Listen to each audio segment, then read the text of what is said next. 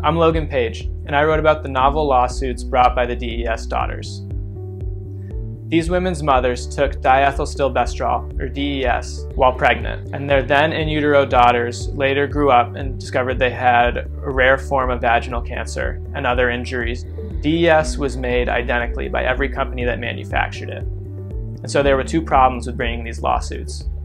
First, the injuries didn't appear until 15, 20, 25 years on, and then the women didn't have enough information to determine which drug manufacturer had actually made the drug that harmed them.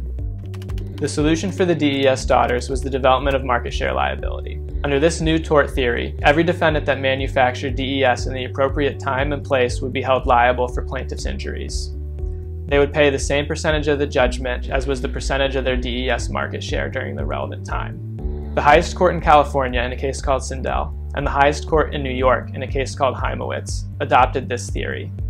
And without judicial innovations like these, the DES daughters would not have been able to recover for their injuries in court. The development of market share liability speaks well of tort law. The canonical multiple tortfeasors case, Summers v. Tice, had only been decided about 40 years earlier. And so it was a rapid expansion of what courts were willing to do as far as binding multiple defendants together under a single judgment, where a plaintiff didn't know exactly which tortfeasor had harmed her, but could point to a group of people, one of which she knew had been the one that harmed her.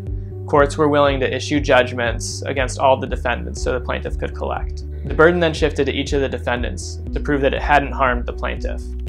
In addition to fighting in the courts, where they weren't always successful, DES daughters also had to defend market share liability in the legislature. Efforts by pharmaceutical companies in California and nationally to ban market share liability failed, but later efforts to ban market share liability were successful, in Ohio and Georgia at least. The Supreme Court also could have gotten involved. The drug manufacturers that lost Sindel and Heimowitz sought review at the Supreme Court. The justices declined to take the case, but if they had, and if they'd ruled for the manufacturers, they would have outlawed market share liability across the country. Since the 1980s, market share liability has been largely limited to the DES context. DES was never patented, so hundreds of drug manufacturers were able to sell an identical product. It didn't matter where you bought it or from which manufacturer, the drug was the same.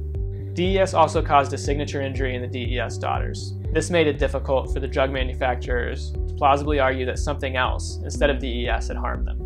All that said though, market share liability was a success, at least insofar as it allowed the DES daughters, thousands of them, to recover financial damages in court for their injuries.